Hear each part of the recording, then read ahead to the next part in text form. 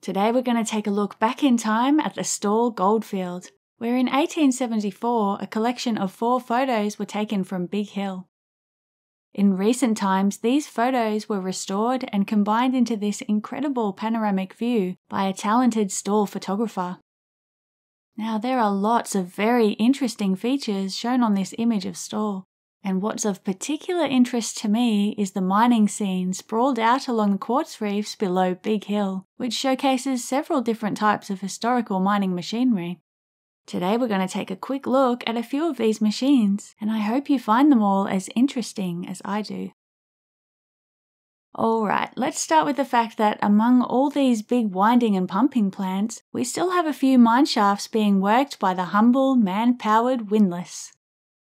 The windlass was one of the earliest devices used for mining here in the Victorian Goldfields. Here at this one, we can see a miner resting at the top of the shaft, talking to his mate or mates down the bottom.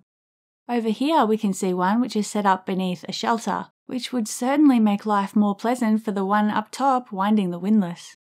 Here we see one with dual handles to be operated by 2 miners at once.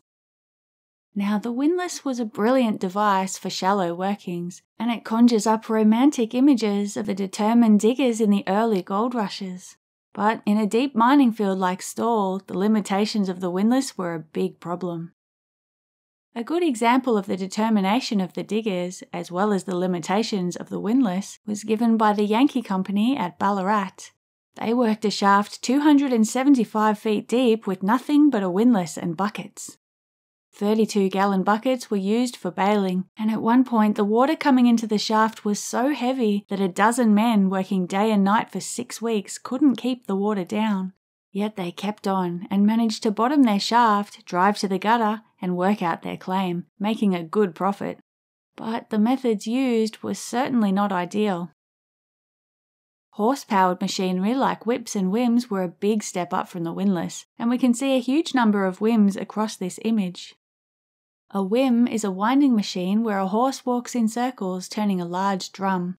A rope is wound around the drum, and the 2 ends of the rope are run over pulleys and down a shaft, so that as the drum is turned, one end of the rope carries a full bucket up, while the other carries an empty bucket down.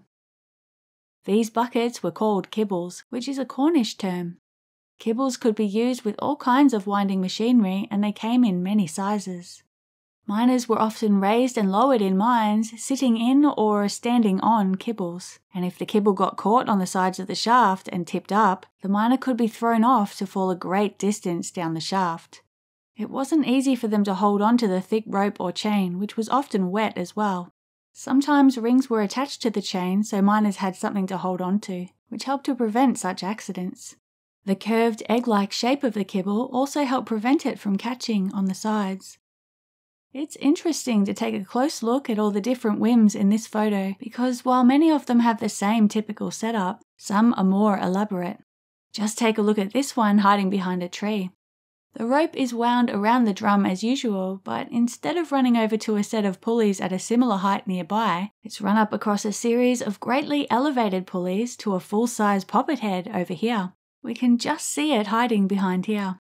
I would guess that this company replaced the whim with steam-powered winding and pumping machinery soon after.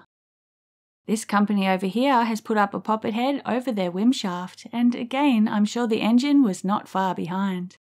I've got a much more detailed video about horse-powered whims in the works, so be sure to keep an eye out for that one. Here's something else very interesting. Over here we get a glimpse of a Cornish pump.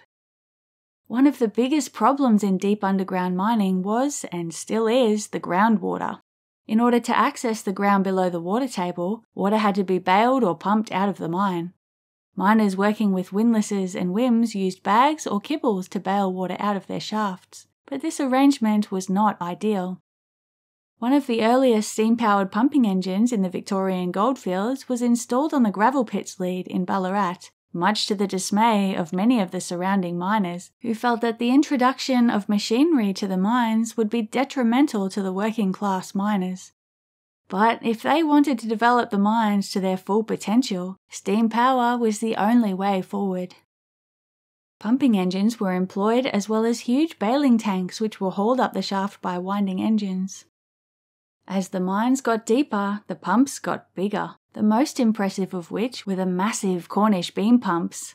These were held within great engine houses, which had an arched wall which also acted as a fulcrum for the enormous iron beam. There were a good number of these huge beam engines across the Goldfields in the 19th century, but most mines employed a different sort of setup, and we can see part of one here at Stawell. This is very different to the beam engine, but it uses the same Cornish pitwork, including the pump rods, balance bob, and shaft fixtures. This setup used a horizontal steam engine with a large flywheel. A long connecting rod was used to transmit motion from a wheel over to the king post of the balance bob, which was rocked like a seesaw, raising and lowering the pump rod in the shaft. Depending on the distance between the engine and the shaft, sometimes several connecting rods were used together, and where they joined, they were supported by an inverted pendulum arm which rocked to and fro. And that is what we can see here. We can also see part of the balance bob. This was used as a counterbalance to the weight of the pump rod, so that the engine wasn't wasting energy lifting the heavy rod in the shaft. Sometimes balance bobs were installed at intervals down the shaft as well. Now, I'm not sure if it ever happened here at Stawell, but at some mines, children would climb into the balance bob for a seesaw ride, a trick which was not only dangerous, but short-lived, as the change in weight would throw out the balance and the engine driver would soon realise what was going on. You can see a brilliant reconstructed Cornish pump, the same sort as this one at Stawell, in operation at Sovereign Hill in Ballarat, where you can marvel at both the size and silence of these amazing machines. We can also see that there are winding engines at work here, with rope running from the engine houses up over the sheave wheels of the poppet heads and down the shafts. Most of these mines are using flat rope, and we can see that the sheave wheels are quite wide to allow for it. Now, what else can we see? Hiding over here, there's a Cornish boiler, and we can tell it's a Cornish boiler because it has a single flue down the middle. Boilers were used to raise steam for all these engines. Just beyond the boiler, we can see a horse working a whim, which makes you realise we haven't seen any other whim horses yet.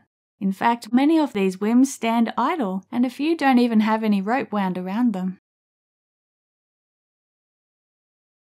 This amazing panorama is on display at the Stawell Historical Society and Museum, where you can check out all sorts of fascinating mining relics, models, and machinery. Well, I hope you enjoyed this quick video. If you're interested in learning more about the fascinating history of the Victorian goldfields, don't forget to subscribe and turn on notifications.